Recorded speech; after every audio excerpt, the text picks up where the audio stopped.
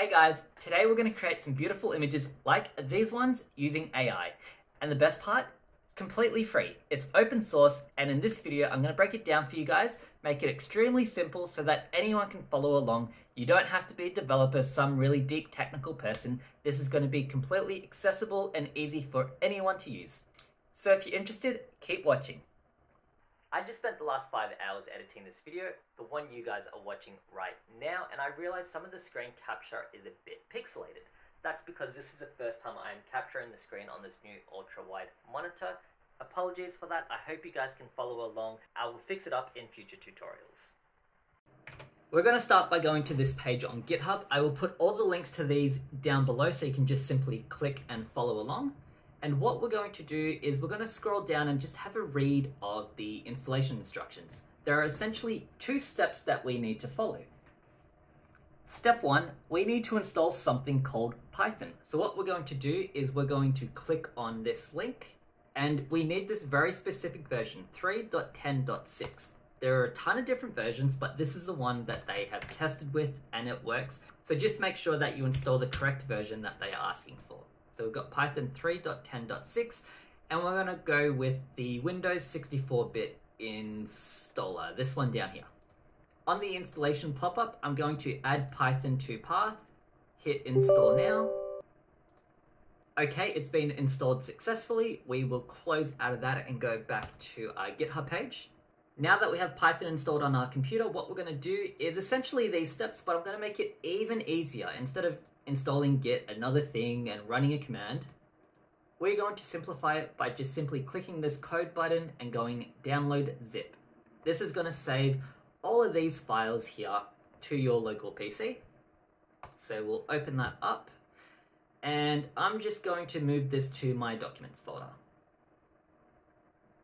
You can literally drag and drop, or alternatively you can right click and go extract all and select where you want to save it to.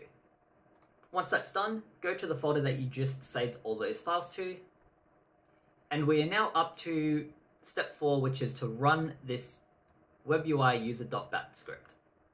So if we go back into here, we've got our webui user batch script. So we're going to just double click that to run it in the background. Now Windows Defender has popped up. I'm just going to hit more info and click on run anyway, because I want it to execute the scripts.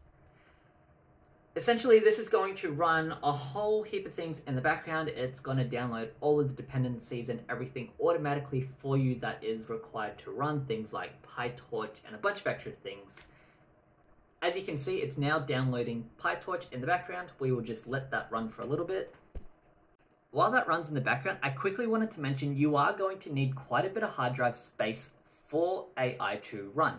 A lot of these dependencies and the models, which are how it generates the images, are quite large in size. Some are like 2 gig, some are 5 gig. So just keep that in mind that you may need quite a bit of hard drive space for this to work. Okay, looks like it wants us to install Git. So that step 2 earlier that I skipped over because I wanted to make life simple, it needs it. So we're going to quickly go ahead and install Git. We will click on this link over here. And we're going to go 64-bit for Windows. Very similar to the Python, so we're just going to go next, next, next. Keep the standard defaults. Yeah, just go next, next. And we will hit finish. So we're going to exit out of this terminal window, and we're going to run that WebUI script again, WebUI user. That's finally finished. That took about half an hour to run.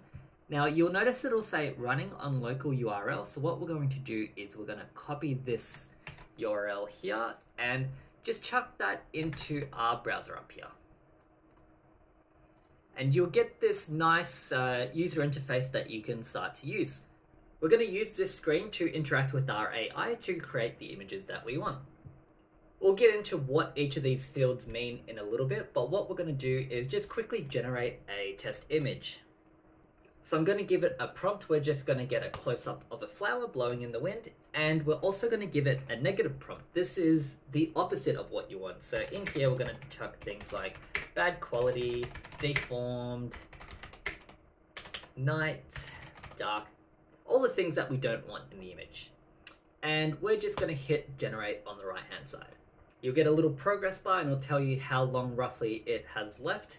The time will vary depending on the specs of your computer. And there we have it. We have created our very first image using AI, which is pretty cool.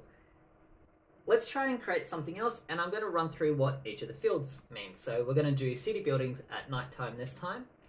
We're going to set sampling steps up to, let's go 30. The more sampling steps, the higher quality image that you're going to get.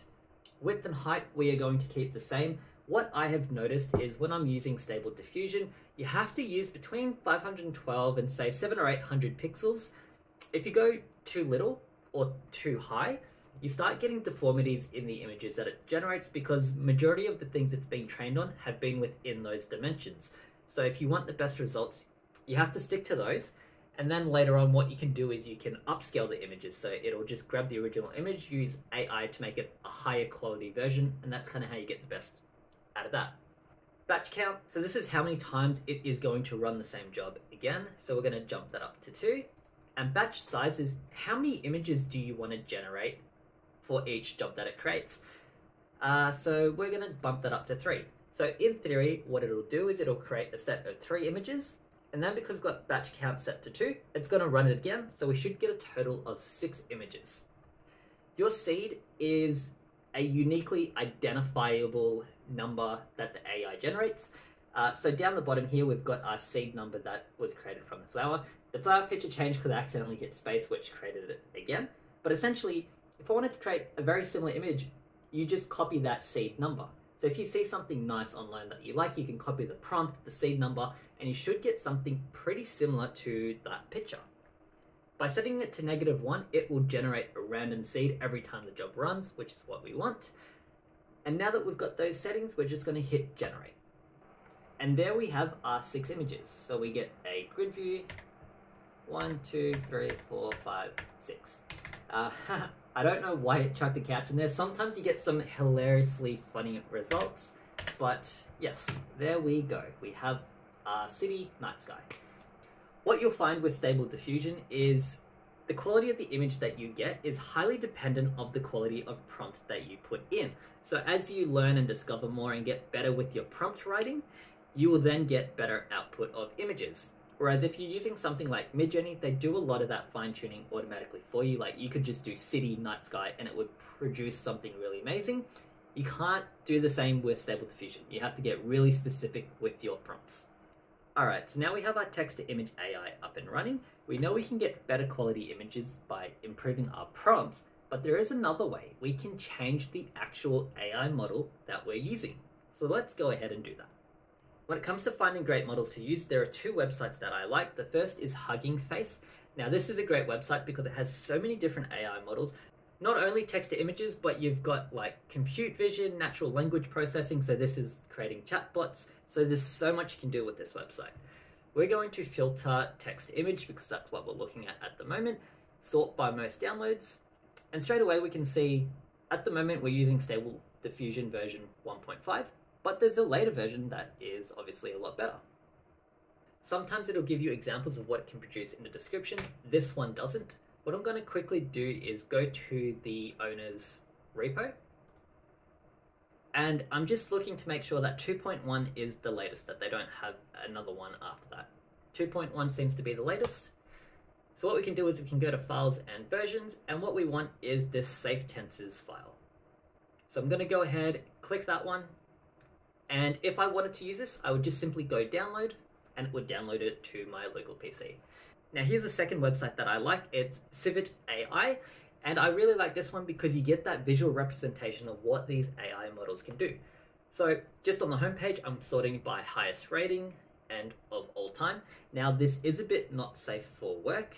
So if you log in with an account, you're able to bypass all those filters. This is YouTube. We're going to keep this very PG. So I'm just going to go with the very first search result that we have, the deliberate AI. So in here, it gives you a quick showcase of the images it can produce, which is pretty cool, and it's really amazing quality, especially given this is all open source and free to use. And what I really like about this website is you get this cool community gallery. So you can see all the images that other people have been able to create with this AI.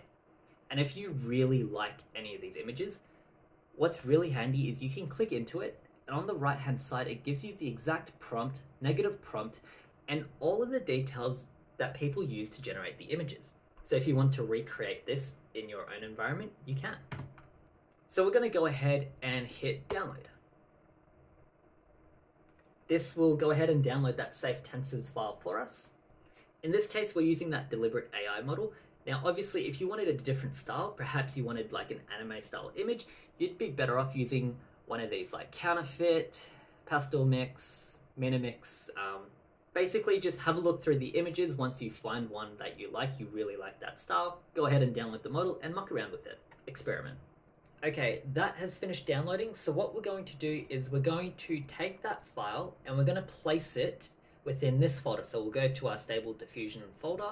Within here, you have a folder called Models, and there is another folder called Stable Diffusion.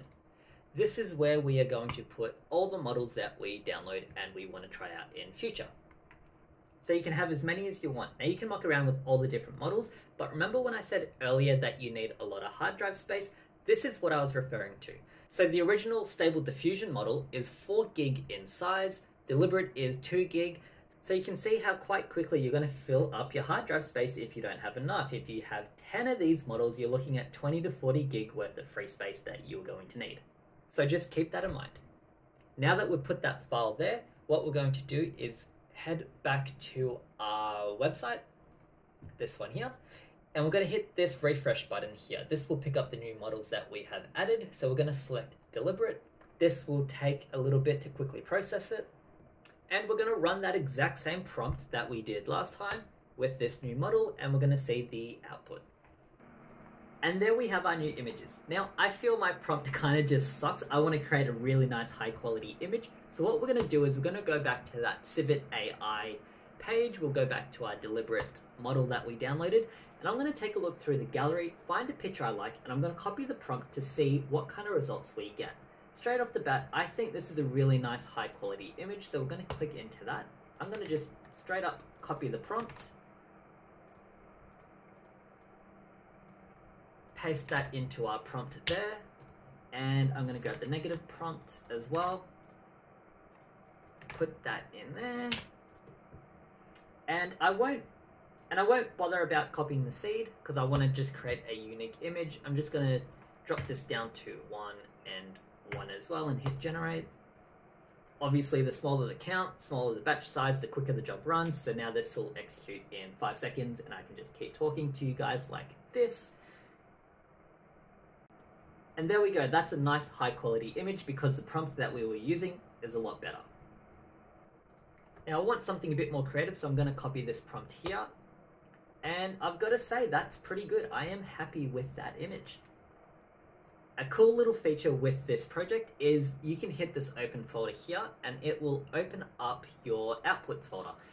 So in here, every image that you ever create gets sent here. So if you ever want to go back and refer to the images that you created from an earlier day, you can. So to recap, we installed our own image generating AI on our machine for free, generated a couple of images, learned how to use different models, and to create images that we really enjoy. These last couple of months, I've been blown away by what AI can do. I've been really passionate about learning more, especially when it comes to this text to image generation of art. It's something I'm deeply passionate about, and I'm learning more every single day. So if you have any questions about what we just covered or any other direction of AI and AI generated art, please leave a question in the comments down below. If you enjoyed this, also let me know and I'll be sure to cover more topics on AI. Hope you guys have a wonderful day, and I will catch you in the next one.